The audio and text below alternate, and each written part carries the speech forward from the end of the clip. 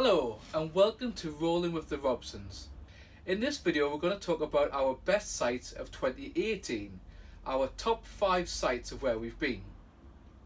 One of those was in France and 4 were in the north of England. Hopefully it'll give you a little bit of inspiration to think about places you want to visit next year. Even though we ranked the sites from 1 down to 5, I wouldn't say that any of the sites are massively better than the others. They just have different things that we like about them. So in this video we're going to go through that. As usual, please subscribe down below and click the bell to get notifications when we put new videos on. Soon there'll be one of this new beautiful van and also some other hints and tips about when we went down to France this year. Here is our number 1 site, Castel Parc de Febroir. This is about 30 to 40 kilometers south of Tours in the Loire Valley, and it was our main site of the year. Now obviously we were going here on holiday. We were going to be here for 8 nights I think, and we wanted to get a site on our first time in France that was a little bit special. We probably spent a little bit more than we might do this year in 2019 coming up, and we wanted it to be a really special place. You can probably see from some of the scrolling pictures around here, the swimming pool was excellent. It had lots of little spaces, had a child's area. It had a shallow area for our middle child who's 6. It had a slightly deeper area for the 8-year-old. It had some slides, some straight slides or fast slides as the girls called them. And it also had a twirly-whirly or a wriggly-jiggly slide depending on which daughter you talk to. That was a little bit different in there. It had a lovely bar next to it, and I think it had a nice atmosphere because it was very family orientated. There was a kids disco, the girls liked doing that. And there was kind of lots of things you could buy there. It had a great shop. I mean, the shop, obviously, as usual, and I've seen more on our tour, the shop wasn't cheap, and that's what you kind of expect. We had a really good kids club where we could put our oldest one, who was 8 at the time, and our middle daughter, who was 6, in, and they loved going to kids club. Went there a couple of times all day. We wanted to have the children with us, so we didn't want them there all the time, but it was good to let them and us have a bit of a breather, and then we could spend a bit more time with the younger one, just being 1.5. One of the other good things that we got from it was we were on a premium pitch. Now, I don't know if we're going to pay for that in 2019, that kind of style, but for us, some things that were really good, it came with table and chairs. We didn't have to take them, and it was a pot of table chairs. It had a little hut with a fridge freezer in. Again, it was great for us because we could kind of, when we went to the supermarkets, we could buy it in more bulk rather than to put it in the smaller fridge that we have inside our caravan. So things that we probably didn't like quite as much. It was expensive. I personally think it was worth that. It had a lot of extras, like it also had a big lake there as well.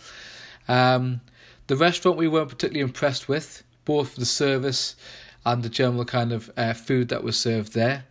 And I don't think there's anything else that we'd massively improve about it. It was just great having the different areas going on and having us very close to the water area. And I think that was just a fluke, really. Oh, lastly, one other good thing about it, it had the best toilets. And that's a little bit of a weird one. The best toilets and facilities I'd been at any campsite. They were spotless and they were pretty new. I think that was one of the reasons my wife chose the site. So the website's there, and it's also going to be down below in the comment section. Site number 2. A couple of years ago, my dad passed away, and he lived over in Cumbria, over in West Cumbria, and we decided that a year after he passed away, we wanted to go somewhere near where we lived and visit that. So we found this website here, and this site is our number 2, is Stanix Park. Stanix Park, really great facilities. We went in low season, we went in February half term, so it probably wasn't at its busiest. But for us, because it was going to be a bit cooler that time of year, we wanted a few extra bits and pieces. So really good positives is it has the pool and a jacuzzi and the sauna, so great for the kids, even a little slide for the kids that they quite enjoyed. It had nice kind of food in there. Not the world's best, but I thought it was like decent food for the place it had. It had a nice outdoor park, and the kids quite enjoyed that. It had a bowling alley, which you had to pay extra for, but again, it was something extra to do with the girls. It had some really good entertainment. I know it's not for everybody, but again, when it's freezing cold outside, it is good to have a little bit of entertainment to go to as well. So we really enjoyed it there, and we definitely considered about going back there, possibly next February half term again on the anniversary. Number 3, we have Otterton Park. We looked around for somewhere. I think it was like a late sort of booking, and we couldn't find anywhere. Unfortunately, for number 3 here, we had a site called Otterton Park, which was kind of explained to us by a couple of people on our Facebook group for North East caravanners. So we went here thinking, well, we'll go and see what it's like. And it was a beautiful, really lovely site, well kept. Again, we were quite lucky that we were put pretty much next to the park. There was other children there playing. The weather was reasonable on the whole.